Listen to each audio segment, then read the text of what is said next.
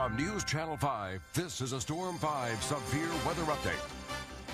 Ron House from the Storm 5 Weather Center. During network commercial times, we want to show you some very strong storms that are moving into our western counties. Let's go to our live next red feed now.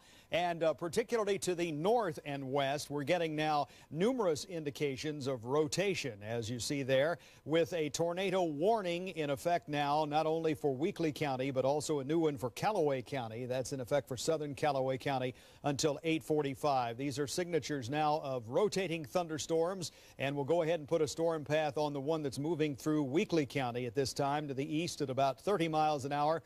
And there you see some of the communities in the path of the strongest part of that storm, which now covers much of Weakley County.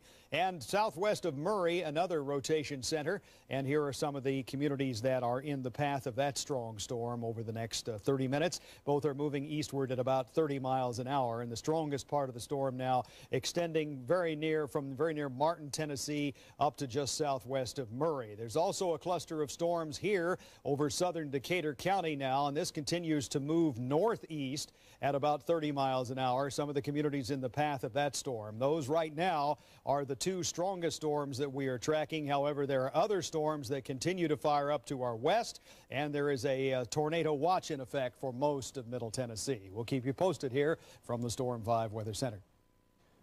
Coming up after CSI Miami, apparently even the dead can get prescriptions through TennCare. The bizarre case of fraud that's costing you money and long lines for a flu shot. How are supplies here at home? At 10 o'clock, News Channel 5 gives you the latest dose of information.